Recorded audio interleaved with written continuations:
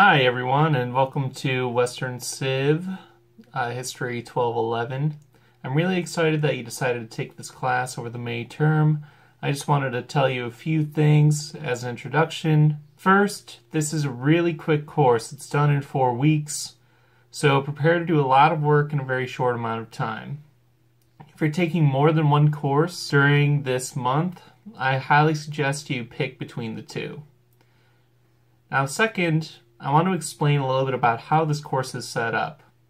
We have 16 modules, which are arranged chronologically, and you pick 10 of them to complete. Each module has a few different parts. The first are the lectures.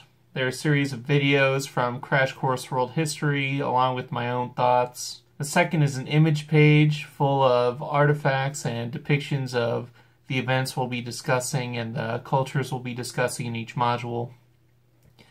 And the last part are the readings and discussions.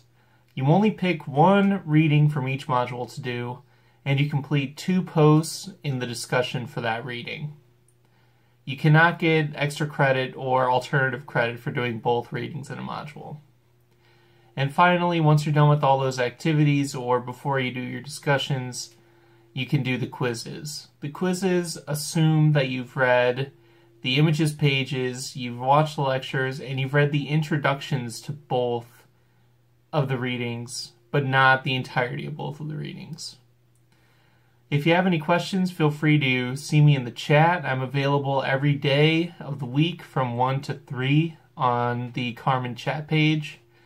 And you can email me or contact me throughout the day. I promise to respond within 24 hours as long as you get to me during the week. I won't be responding to emails over the weekend. I hope you enjoyed this class, and I'm looking forward to our discussions.